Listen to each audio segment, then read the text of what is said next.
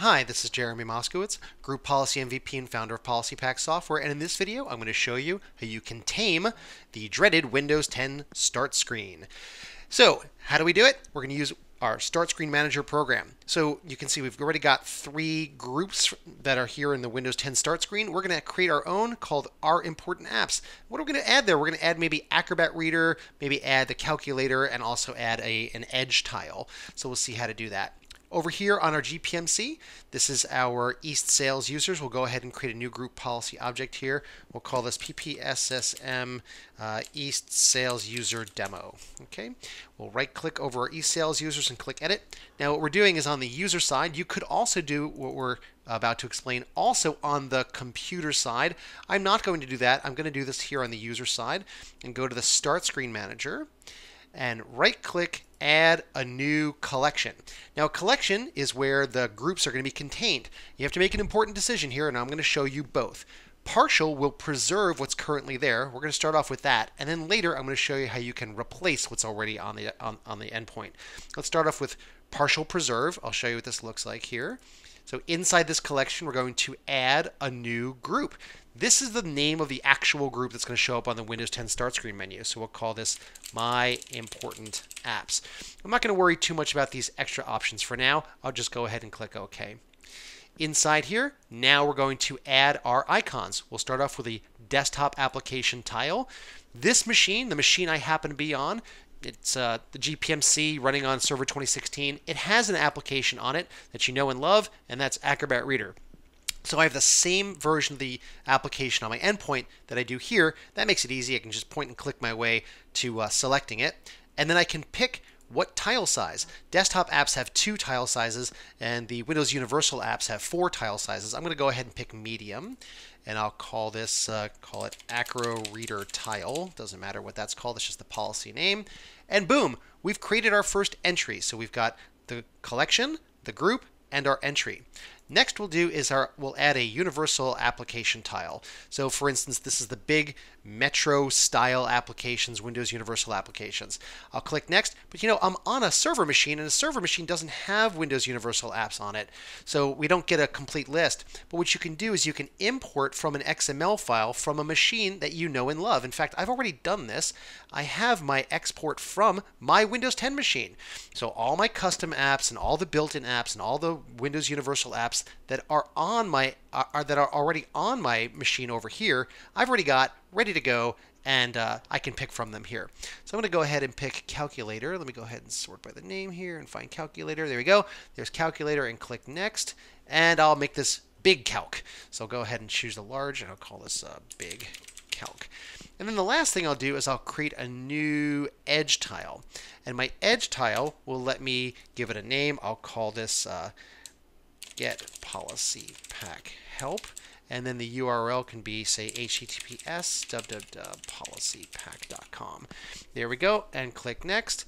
And I can make this a wide tile. You can also change the desktop background colors if you're so inclined, and all that sort of thing. I'm just going to leave the defaults here. So I've got a wide tile here. Click next, and I'll call this Get Help for PP Website.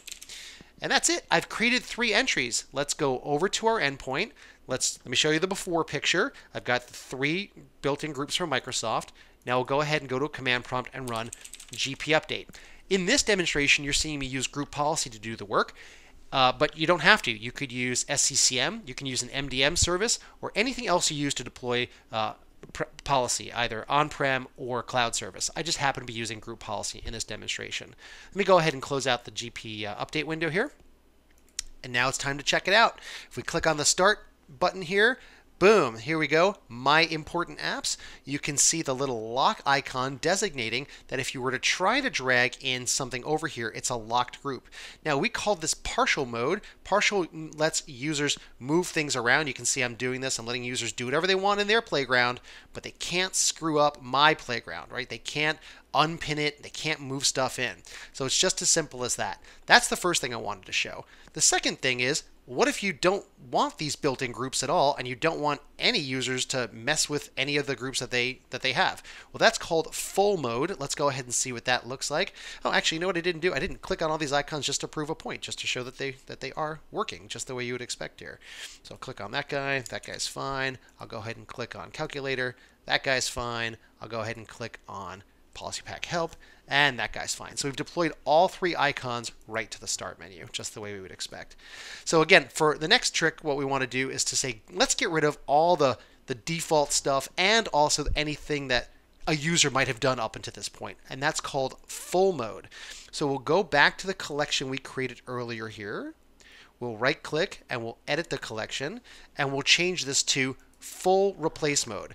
Default and user created groups are removed. User is prevented from making changes to your defined groups. Only groups created by PolicyPak will remain. And when that's it, this is not reversible. So we throw up a warning just to make sure you understand that this is not reversible. All the stuff created by the user and the operating system defaults will be deleted. Let's go ahead and see the result of that. So let me show you the before picture. We've got all four groups.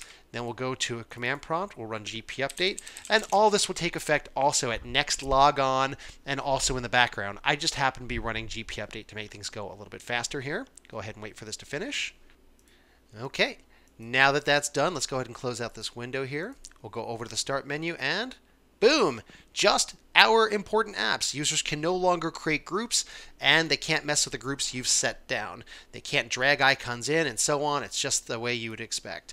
Now, what if you wanted to add something new? It couldn't be easier. You just go back to your group here. You can right click, add a new, say, desktop application tile, registered application. I happen to have Chrome on this machine here. So I'll go ahead and find Google Chrome and click next. And I'll make it a medium tile. And we will say, call this the Chrome icon. And that's it. So boom, boom, boom, boom. We've got all four guys in here. Let's show you the before picture. Okay, got this little before picture. Let's go ahead and run gp update one last time here. We'll go ahead and see this take effect. Go ahead and let this finish. Close this out. And now let's see the after picture. And just like that, you've added Chrome to your start menu.